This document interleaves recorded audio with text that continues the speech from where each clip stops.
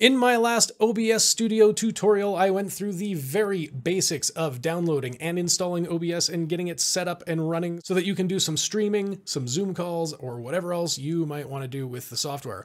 But I didn't go into very much detail, so today I'm going to start with a video that explains some of the sources within OBS, what you can do with them, and some examples. So let's take a look.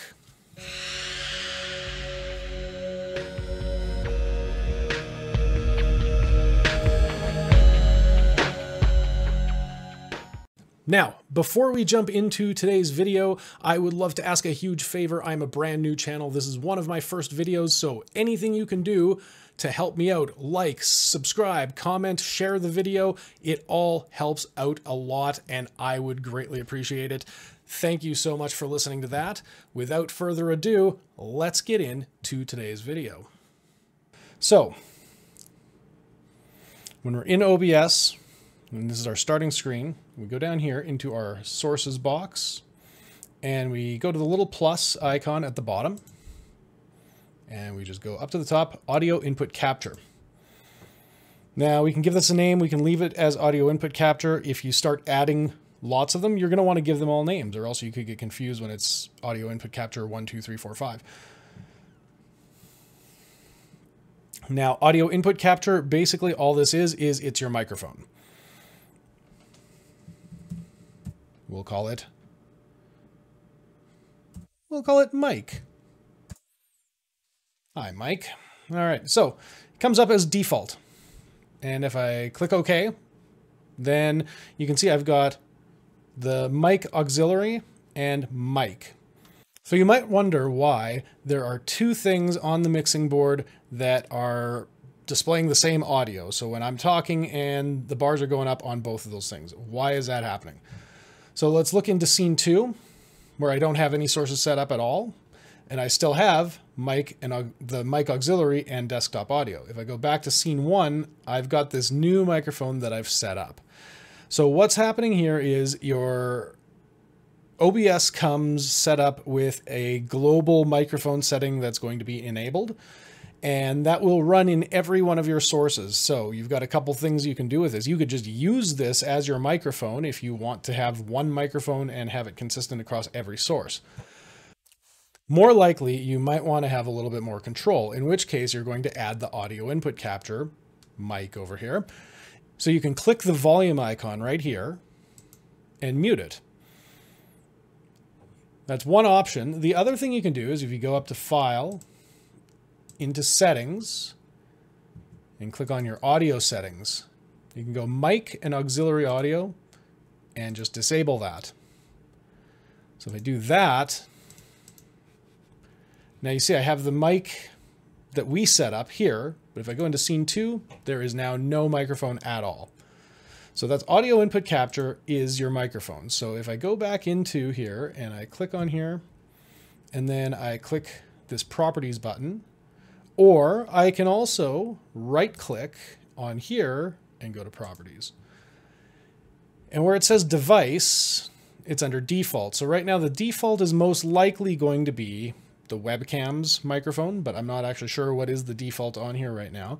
So if we click down, we have a list of choices, and it's all of the hardware or software options that could be acting as a microphone in the mind of OBS. So I've got the USB audio device, I've got my headphones, I've got NVIDIA broadcast, and I've got the microphone for Realtek audio, which is just the laptop microphone. So I'm gonna, for the sake of argument, I'll pick my headphones, and that's what I would do if I wanted to have a microphone that wasn't the built-in microphone right there. Perfect. After audio input capture, you've got audio output capture. And we can give it a name. Audi. Sounds good. All right, we got mic and Audi. Now here it's got device default, and it's got the same list of things that are going to be showing up. So how are we going to use this? You've got your audio output capture, and basically by default, it's going to be doing the same thing that this desktop audio slider was doing. So like we had the mic and the mic auxiliary slider with the microphone slider we set up. You've got the desktop audio, and it's going to be doing the exact same thing by default as what we set up for the audio output capture. So there's where we would use audio output capture if we wanted to go into a different scene and not have all of the desktop audio. Now the desktop audio is just whatever plays on your computer by default to whatever default setting it goes to. With the audio output capture, you can go into properties and you might have software or a game where you can select which speakers you're sending the audio to. So maybe you have a game where you are sending that audio to your headphones, but then the desktop audio is still going to your laptop speakers. You can just then click Arctic 5 game, and that's going to be the audio source that's routing through audio output.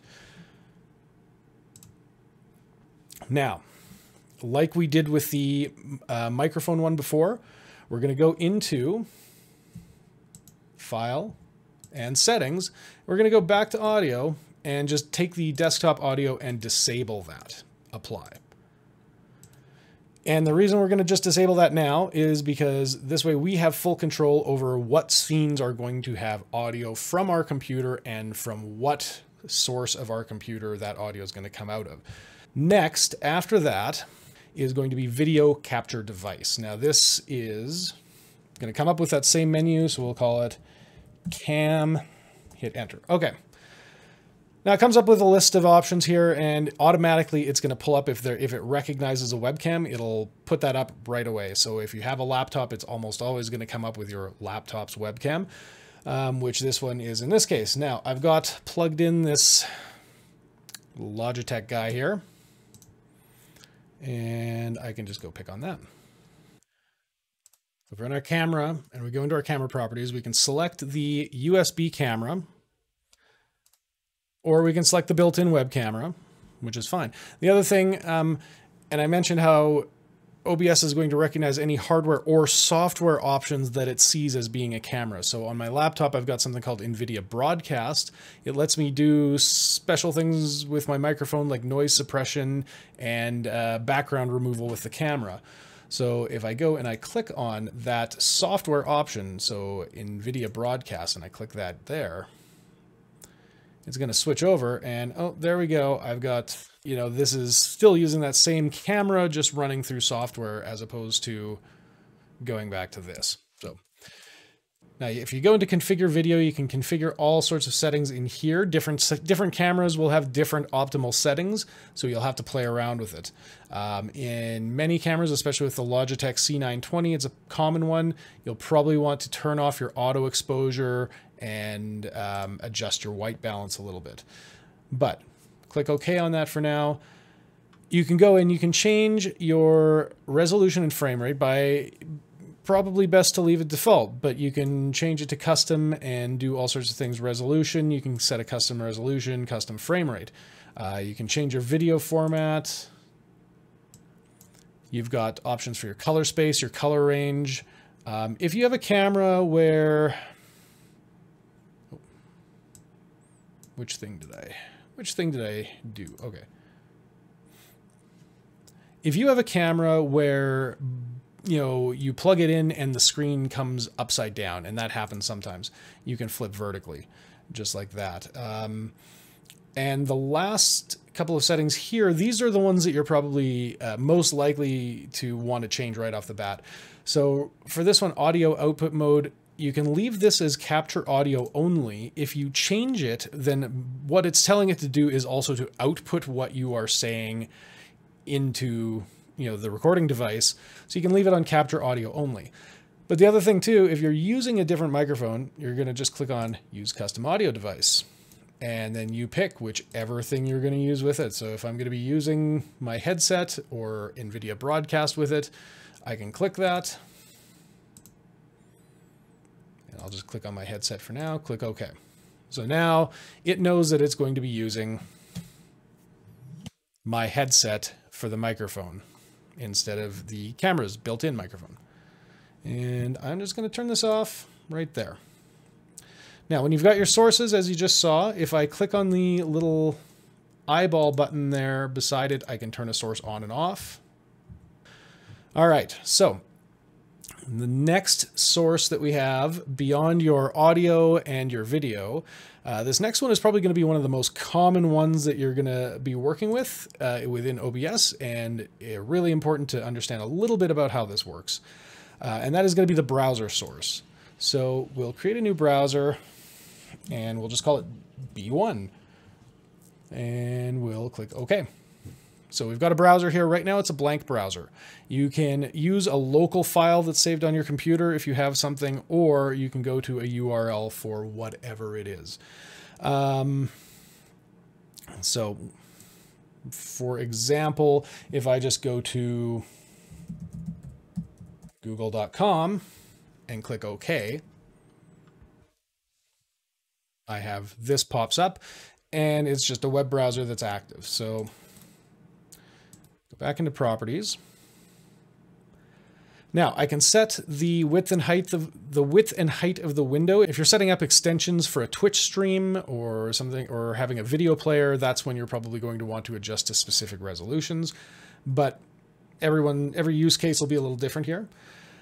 You have the option to add your own custom CSS into a browser source. So you can have widgets that are browser based and you can affect their behavior through the CSS scripting. These ones here, so what I was saying before, you can shut down a source when it's not visible, so it'll just turn it off, or you can leave that unchecked so it runs in the background. You can also refresh the browser source when it becomes active. That might be important. And then page permissions are here as well. If you're having troubles with a widget or an animation or some other browser-based source that you have going on, and it's not maybe it's not syncing up properly or something, you can refresh the cache of the current page, and then it's just going to kind of do exactly that, refresh the cache of the current page. I don't need to explain that. All right, so you've got your audio input, your audio output, you've got your cameras or your video input. It doesn't necessarily have to be a camera. And you've got your browser source. So there's one other source that I want to talk about, and that is a scene source. So you can create new, or you can add an existing, and it doesn't really matter. We'll click scene 2 and click OK. You don't see anything, but you can add a scene to a scene. And that's all I really want to say about that. And I'm going to use it in the next source video to show a couple examples anyway. So just know it is possible. You can put a scene into a scene and the sky's the limit. But we're going to talk about how important that is in videos coming up in the future. Thank you so much for watching this video. If you've made it to the end, leave a smiley face emoji in the comments below. Let me know that you've been paying attention. Otherwise, like I said before, like, comment, subscribe, and share the video. Check me out on all my other social channels. There will be links in my description. I hope to see you next time here on the Beardo Computes. Thank you so much for watching.